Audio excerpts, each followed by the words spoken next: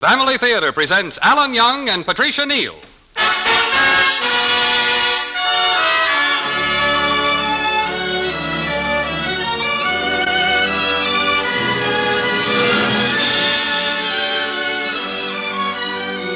From Hollywood, the Mutual Network, in cooperation with Family Theater Incorporated, brings you Alan Young in Frank Stockton's My Terminal Moraine. To introduce our story, your hostess, Patricia Neal.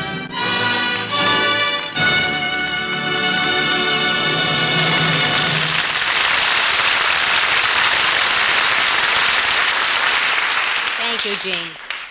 Perhaps one of the most delightful pens that ever put words on paper belonged to a man whose name was Frank R. Stockton. His short stories and novels had the late 19th century United States laughing and chuckling from coast to coast, while his best-known work is undoubtedly The Lady or the Tiger.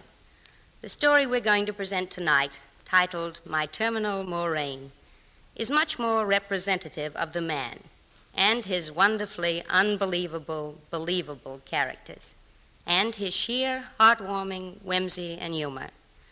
Our star, Alan Young, will appear as the unforgettable hero, Walter Cuthbert, in Frank R. Stockton's unforgettable novelette, My Terminal Moraine.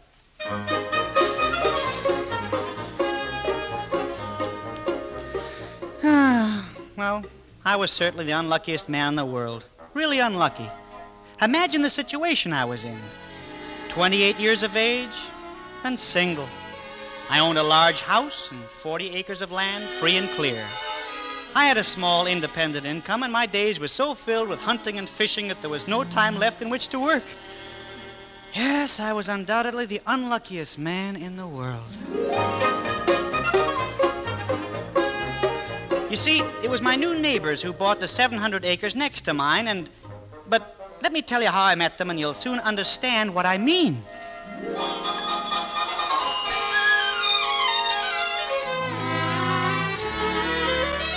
One lovely spring day, I was wandering near the fence line of our properties, deeply engrossed in thought, when my mental cerebrations were interrupted. Hello there. Yeah? Oh, why, hello. You're Mr. Walter Cuthbert, are you not? Cuthbert? Yes, that's Walter Cuthbert is me. I. I'm Miss Agnes Havelock. I think you're very nice. Oh, you do? Yes, in spite of everything my father has said about you. Well, I'm delighted that he... Now, don't you worry, Mr. Cuthbert. Don't you worry about a thing. All right, I won't.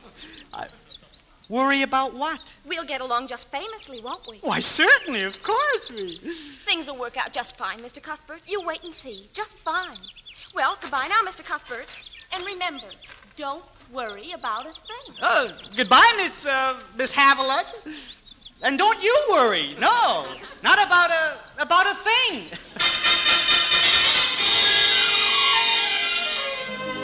It was inevitable, of course. The impact of such a romantic meeting could have but one result. I found myself deeply, madly, unbearably in love with her.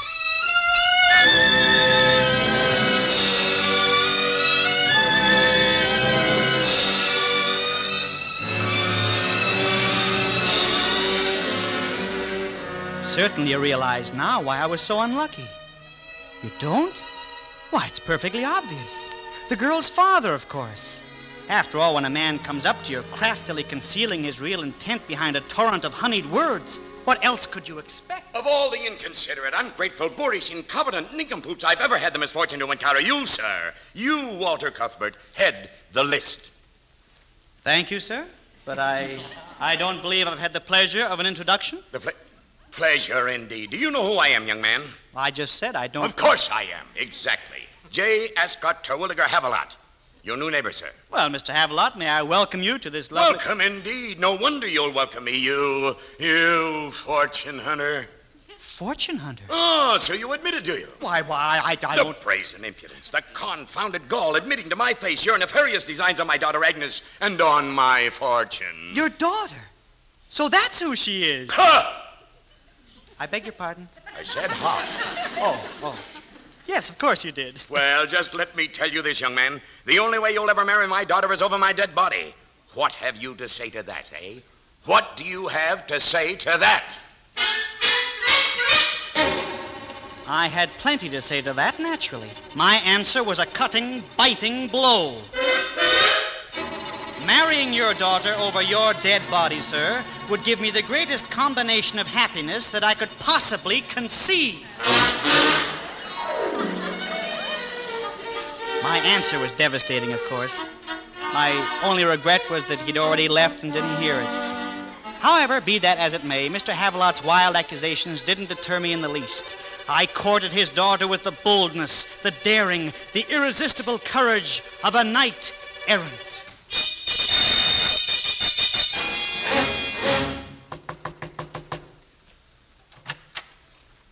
Good evening, sir. Tell me, my good man, is Miss Agnes Havelot at home?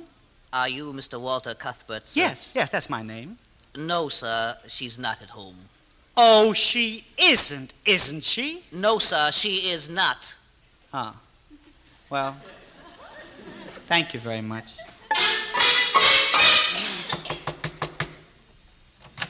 Good evening. Is Miss Agnes Havelot... No, you blithering nincompoop, she's not. Oh, thank you. No!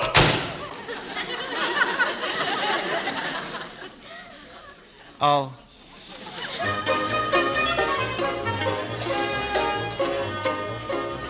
It was several weeks later that my good friend Tom Burton came visiting me.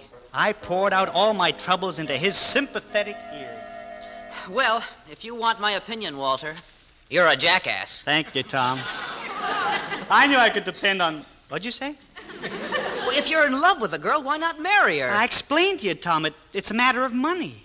Well, if you made your own fortune, old man Havelot couldn't kick then, could he? No. No, of course he couldn't. But how would you suggest I go about it? You could always go to work. Work? No. No, that wouldn't do, would it? Well, why not strike it rich somewhere? Discover oil or gold mines. That's it, Tom, that's it. Why, I could make a fortune overnight. Oh, by the way, do you have any ideas as to where I could start? Well, certainly start right here. Wonderful, I'll start right here. Sure, on your own property. But there's no gold or oil here. How do you know? Well, it's perfectly obvious that... Have you ever prospected for any? Why, no, but... Do you have any knowledge of geological formations, earth structures, soil compositions? I know, but I... Well, I know all about these things. You do? Certainly. During my freshman year in college, I took a full semester in geology. I know all about it. And I can tell you right here and now, you have a perfectly magnificent terminal moraine. I have? Thank you, that's just great, wonderful. It is, isn't it? Naturally, you know what a terminal moraine is. Oh, certainly.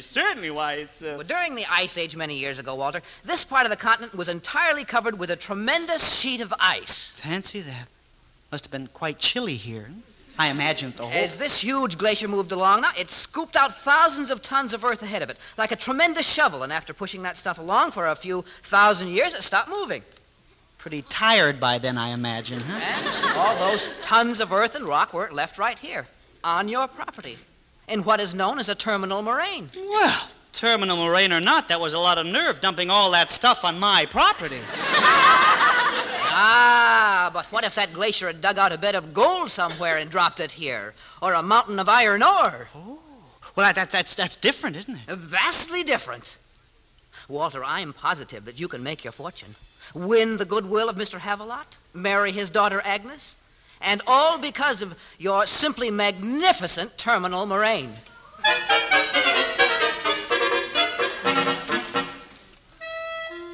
I was, of course, vastly encouraged by my good friend's words.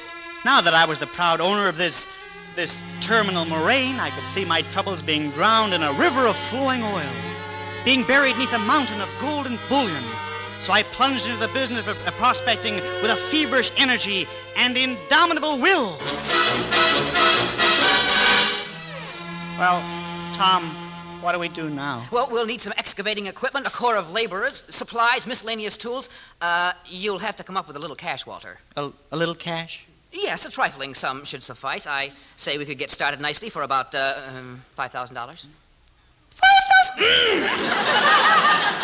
$5,000. But Tom... Yes, I know. What are a few filthy dollars compared to the hand of lovely Agnes Haviland, huh? Well, Walter? Well, I'll draw you a check at once, Tom.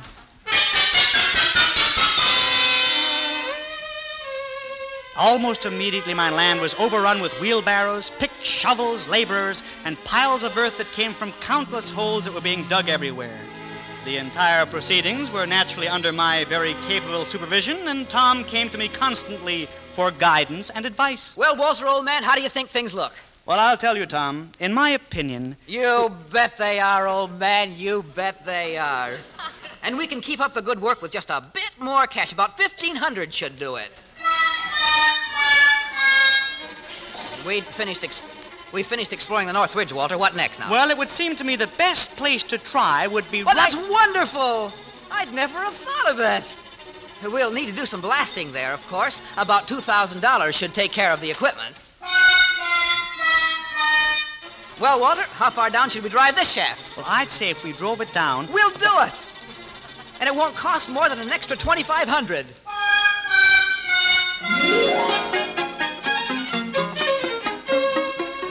Yes, the work was going on apace. How lucky I was to have such a good friend as Tom, who spared neither time, trouble, nor money to make my fortune. And then came the big day, the day that Tom came rushing up to me so excited he could hardly talk. Walter, old boy, I've got it. So I hear, Tom. It's an awful cold, too. Let me suggest some warm lemonade and then possibly... Oh, no, you don't understand. I've got you... I've got your fortune made for you. Tom, you mean we've struck it rich? What is it, Tom?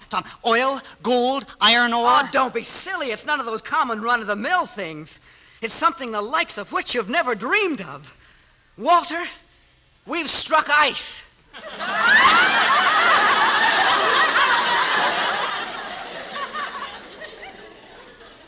Ice?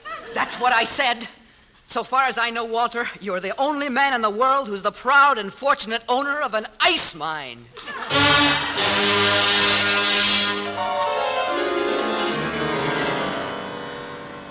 As Tom hurried me over to the shaft to examine our astounding discovery, I was still so dazed that most of his scientific explanation passed completely over my head. However, I did manage to retain some snatches of it. A spur of the glacier was lying on top of some caves. Massive weight broke through the roof. Ice lay buried there in the earth for thousands of years. And here it is, Walter. Millions of tons of ice on your terminal moraine. You see, Walter? Solid ice. What do you think of it now, huh? It's cold down here. Oh, that's one of the natural characteristics of ice, my boy. Yeah, it's amazing, astounding, but what of it? What of it? What of it? Walter, here under your very feet is enough ice to supply the town, the county, yes, even the state for hundreds of years. It'll make you one of the wealthiest men in the world. Now, what do you say to that? Well, that's true, Tom. Why, there's only one thing for me to say, and that is...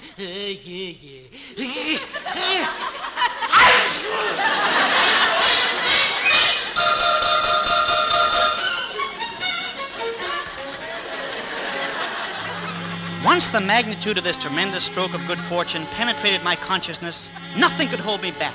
I rushed out of the mine to inform Agnes and Mr. Haviland at once. So impetuous was my dash over to their estate, I only paused to stop at my house for a warm bath, a hot lemonade, and a generous-sized mustard plaster for my chest. Then, thus fortified against the world, I knocked, trembling with impatience, upon their door. Yes, who is... Why, it's Mr. Cuthbert. Agnes, my beloved, my darling. I beg your pardon? No longer shall the harsh barriers of differing social positions and lack of wealth keep us apart, my sweetest. We can now share our true and rightful happiness together. Mr. Cuthbert, what in the world are you saying? Just these words, my wonderful one, the most beautiful words e'er spoken by man. Agnes, my angel, the glacial period and my terminal moraine have given thee to me. She stared at me, stunned by the wonderful, unbelievably good news. Her lips trembled with unspoken syllables of joy and love. And I'll never forget the words that finally passed those ruby lips. Mr. Cuthbert. Mr. Cuthbert, sir. You're crazy.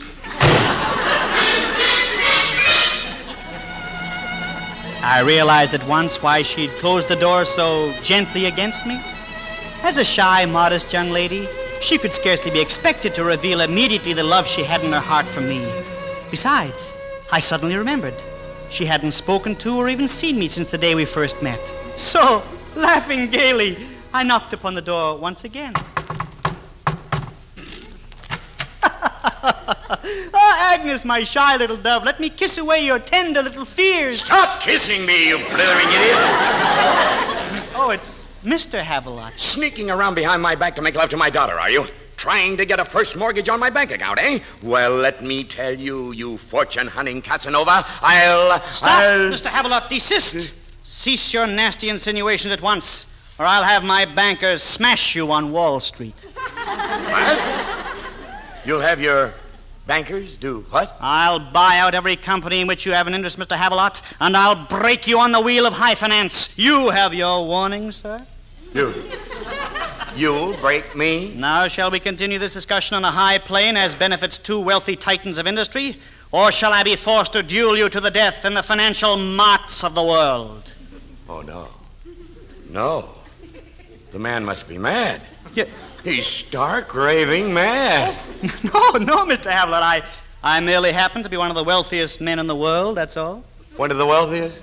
Well, of course you are, Mr. Cuthbert. Of course. Now, why don't you go to one of your money vaults and sit there counting your loose change until morning, huh? I see that you think I am joking, sir. I assure you that I am not.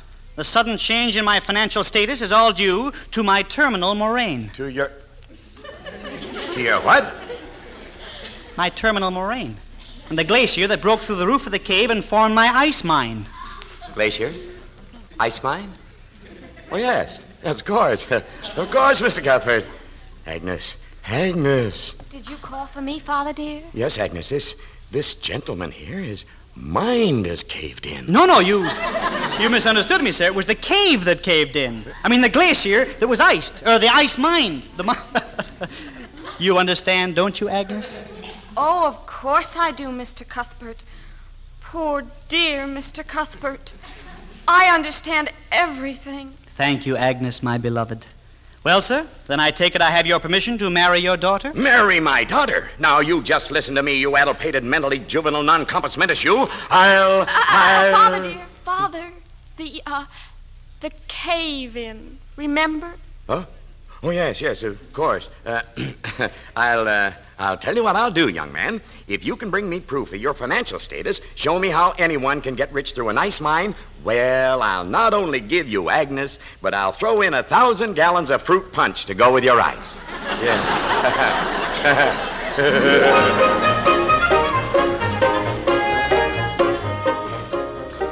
With this very encouraging cooperation from Mr. Haviland to spur me on, I plunged into the world of high finance with vim and vigor. Once the news of my discovery spread, a continuous stream of wagons loaded with glacial ice wound their way from my enlarged mine to the railroad station, and a continuous stream of checks flowed into my bank account.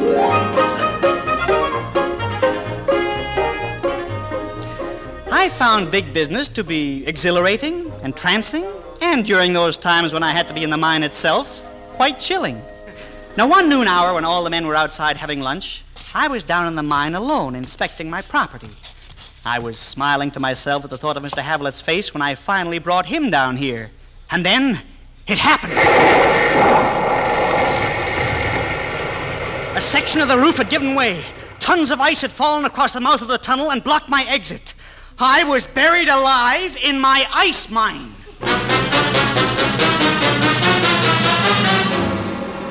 Naturally, I faced this horrible predicament calmly and unafraid. Help! Help! Help!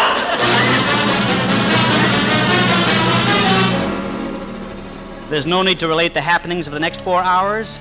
With unflagging courage, I prepared myself before the inevitable end. And when I began to see glowing coals of fire, I was certain that end had come. I was wondering what misdeeds I could possibly have committed in the past to have ended up there, when the coals burnt their way through the block of ice. A red-hot soldering iron had penetrated the block of ice. Then it was withdrawn, and I heard the voice of an angel. Mr. Cuthbert! Mr. Cuthbert, are you there? Agnes. Agnes, my beloved. You've come to my rescue. Are you crushed, Mr. Cuthbert? Why, no, Are you frozen? Well, a few chilblains that... Are you starved? I don't think so. Why don't you say something, Mr. Cuthbert? Why don't you say something? Hello, Agnes. My, how lucky that I've had a college education. When I saw those soldering irons, I knew at once that they'd melt ice if they were only hot enough. Don't you think that a college education is a good thing for girls, Mr. Cuthbert? Agnes, listen to me.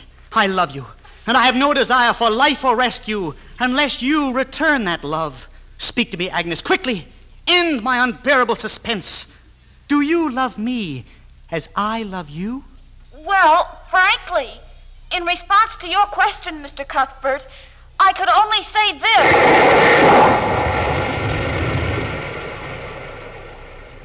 Courage, Walter, old boy. Courage. We've broken through. We'll have you out of there before anyone can say yes or no. Tom was right. I was out before I heard either a yes or no from Agnes. But once above ground again, I wasted no time in seeking her out immediately. I could not bear to wait another moment before hearing her answer.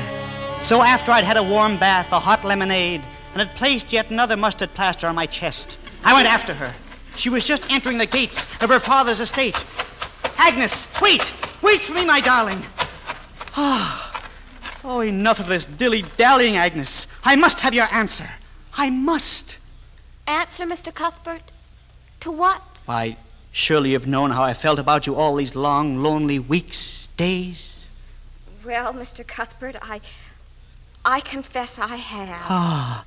Then you did hear my heart calling out to you across my 40 acres and your father's 700. No, it wasn't that. It was when you first called me Agnes rather than Miss Haviland. I knew a gentleman like you would never refer to me by my first name unless your intentions were strictly honorable. Then if you've known for all that time, tell me, what are your intentions toward me? Well, if I invite you over and to speak with my father, need you ask, Walter?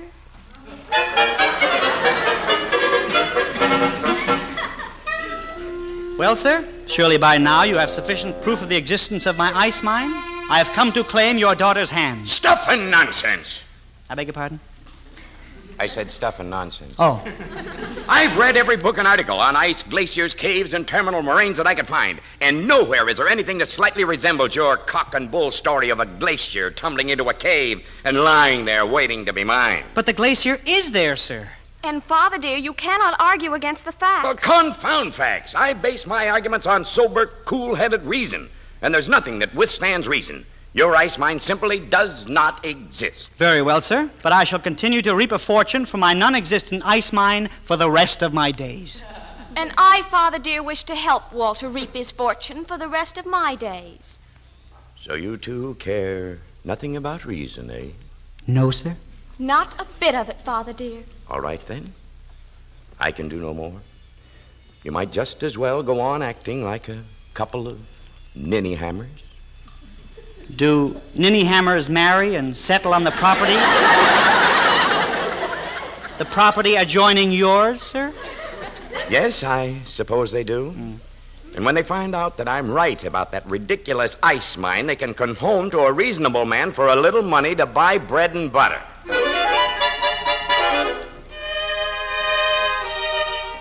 Well, 2 years have passed now. Agnes and the glacier are still mine. The ice still flows from the cave to the railroad, and the checks still flow into the bank. As for Agnes and myself, whether based on sound reason or ridiculous fact, nothing could make us happier than we are, with our warm love and our frigid fortune as we dwell here on my terminal Moraine.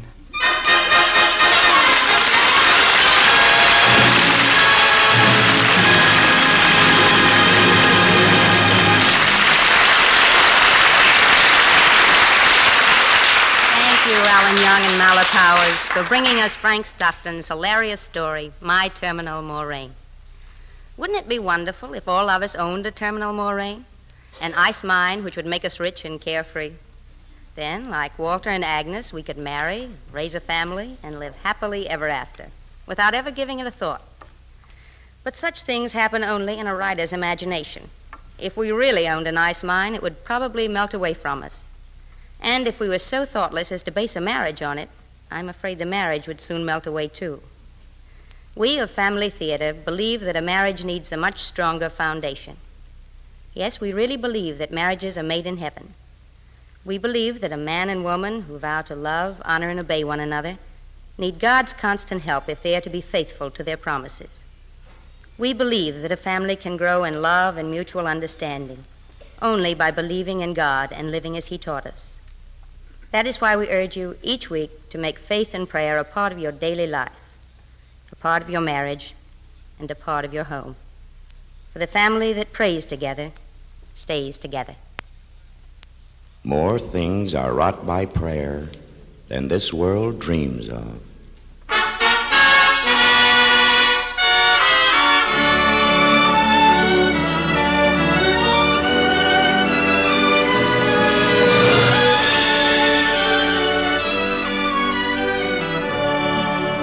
From Hollywood, Family Theater has brought you Alan Young in My Terminal Moraine with Patricia Neal as your hostess. Others in our cast were Mala Powers, Ken Christie, and Robert North. This adaptation of Frank Stockton's whimsical classic was written by Sidney Marshall, with music composed and conducted by Harry Zimmerman and directed for Family Theater by Jaime Del Valle. These Family Theater broadcasts are made possible by the thousands of you who felt the need for this type of program and by the Mutual Network which has responded to this need.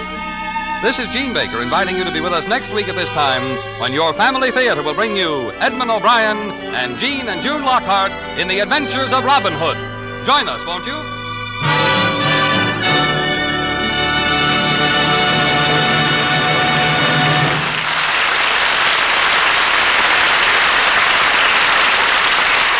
This program came from Hollywood. For a daytime drama of family life, hear the romantic Against the Storm, carried over the Mutual line and most likely heard every week over the station to which you are now listening. This is the Mutual Broadcasting System.